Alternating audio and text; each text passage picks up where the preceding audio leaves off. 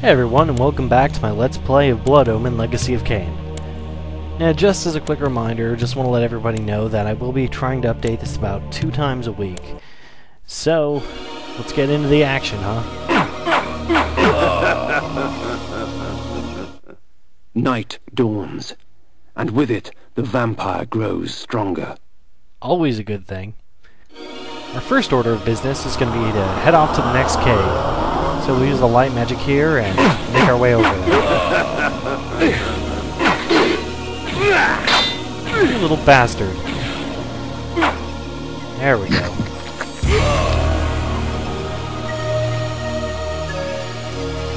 You know, I have no idea what that dog is doing to that bush. But we'll interrupt him anyways.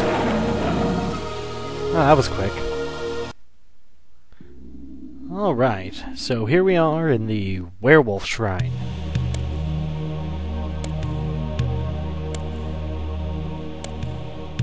My lupine form enables me to move like lightning and leap over obstacles barring my path, but the guise of the wolf brings with it its own kind of hunger and rage.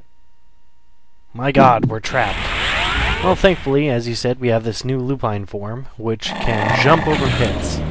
Like so. Now it's also really fast, so you gotta be careful when using this form because, well, especially in this room, you can run into these spikes really easy.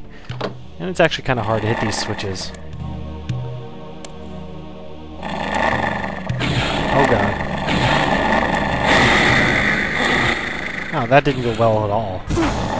Now, on the plus side, as you can see here, I can, or well, I guess you can't see, but the werewolf form can actually drink blood as well.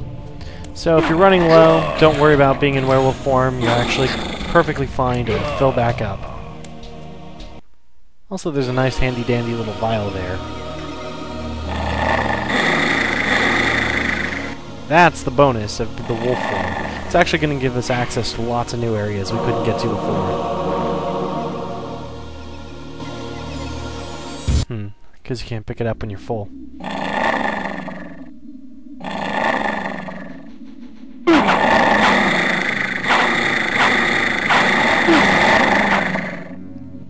Now, the downside about the wolf is that combat works a little bit differently, and to be honest, sometimes it's a bit more of a pain in the butt.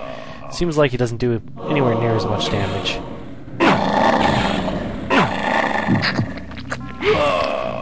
Yummy. Okay, I gotta be careful here. Lots of spikes to hit.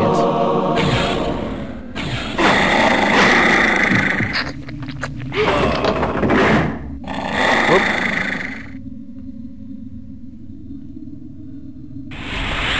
Awesome. And that's the wolf cave. Stupid dog. Okay, so first up, we're going to go back and hit up a couple secrets real quick. The best way to do this is actually to use the Sanctuary spell, which I said I probably wouldn't use too much. And I still intend to be right about that. Now this actually does take you to the very beginning of Kain's mausoleum, which means you have to walk all the way out. So I apologize for a little bit of the backtracking here, but trust me, it's worth it. Now this is a ghost. See how she's back? And when you drain quote-unquote blood, instead you actually get mana back.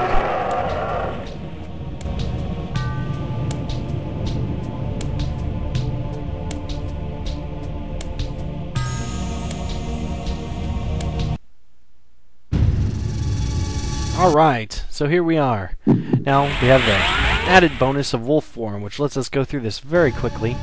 And on top of that, well, we can jump over gates. Well, I guess we can jump over gates once this guy's dead.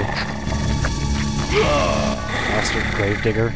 Anyways, this allows us to pick up things like this blood potion we saw earlier, which ironically we find once I'm at full health. And you can see how quickly you can get over to the originals area. Now this area which surprised me, is actually a dedication to the Crystal Dynamics people that worked on the game.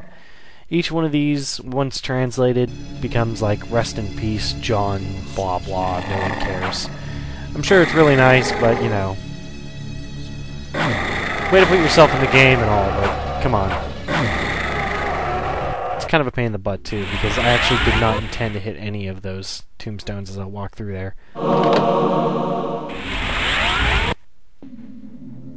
And here we are at the new secret. Now over here, we're actually going to find a brand new item. A medley of death and evisceration. Let fate choose my enemy's demise. Now, this ability works a bit like a tarot card, like he says, letting fate decide what's going to happen. And since we're pretty much done here, we're going to use the bat form to fly right back to where we were. See, I had a plan all along. Now you can always fly back to the pillars, which is nice. And you can also fly here, to the shrine we memorized. Real quickly, there's a couple more secrets that are pretty awesome and will help us a little bit later. So we're going to go take care of that real quick. I guess we could have flown to the pillars. Whatever, it was only like 5 seconds anyways. Okay, so now we got Wolfie form, and screw this whole area. I don't even want to mess with it, because these guys are way too hard to defeat, especially in the daylight, so screw it, we're leaving.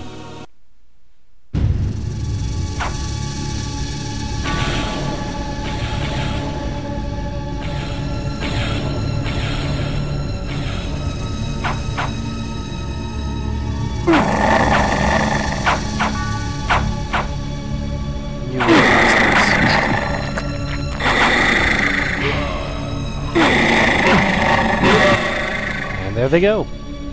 And just like that, we're back at the town. At least we will be once this guy's dead. Thanks for the refill. Also, I love how no one in town really cares that this giant werewolf guy's running through.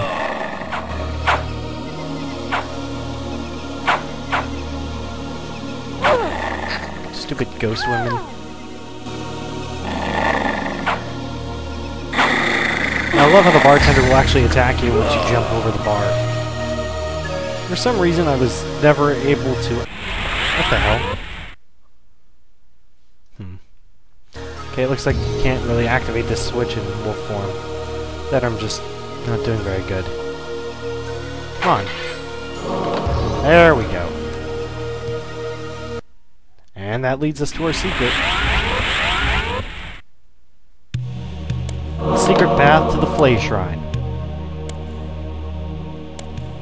Now, shrines are incredibly helpful, as we'll see in a couple seconds here. Shed your blood for me, and these artifacts will be yours. Deal. First, let's light up this area to see what it looks like. And we'll head up to that chatty little shrine there.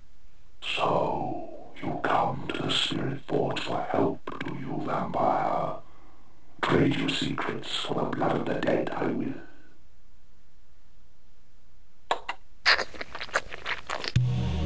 So, at a shrine, you lose some health and gain something special. In this case, we gain 10 flays.